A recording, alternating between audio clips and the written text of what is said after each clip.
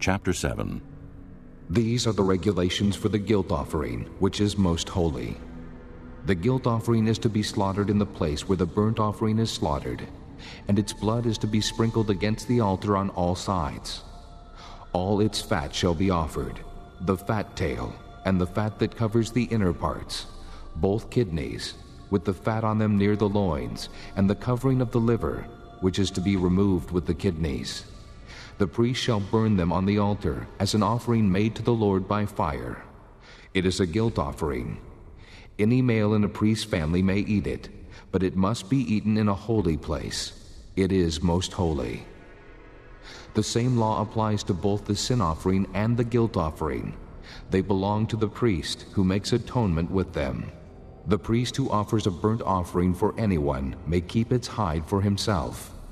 Every grain offering baked in an oven or cooked in a pan or on a griddle belongs to the priest who offers it. And every grain offering, whether mixed with oil or dry, belongs equally to all the sons of Aaron. These are the regulations for the fellowship offering a person may present to the Lord. If he offers it as an expression of thankfulness, then along with this thank offering, he is to offer cakes of bread made without yeast and mixed with oil, wafers made without yeast and spread with oil, and cakes of fine flour well kneaded and mixed with oil. Along with his fellowship offering of thanksgiving, he is to present an offering with cakes of bread made with yeast. He is to bring one of each kind as an offering, a contribution to the Lord. It belongs to the priest who sprinkles the blood of the fellowship offerings. The meat of his fellowship offering of thanksgiving must be eaten on the day it is offered. He must leave none of it till morning. If, however, his offering is the result of a vow, or is a free will offering, the sacrifice shall be eaten on the day he offers it, but anything left over may be eaten on the next day. Any meat of the sacrifice left over till the third day must be burned up. If any meat of the fellowship offering is eaten on the third day, it will not be accepted. It will not be credited to the one who offered it, for it is impure. The person who eats any of it will be held responsible. Meat that touches anything ceremonially unclean must not be eaten. It must be burned up. As for other meat, anyone ceremonially clean may eat it. But if anyone who is unclean eats any meat of the fellowship offering belonging to the Lord, that person must be cut off from his people. If anyone touches something unclean, whether human uncleanness, or an unclean animal, or any unclean, detestable thing, and then eats any of the meat of the fellowship offering belonging to the Lord, that person must be cut off from his people.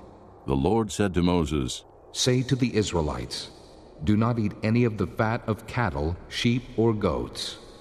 The fat of an animal found dead or torn by wild animals may be used for any other purpose, but you must not eat it. Anyone who eats the fat of an animal from which an offering by fire may be made to the Lord must be cut off from his people.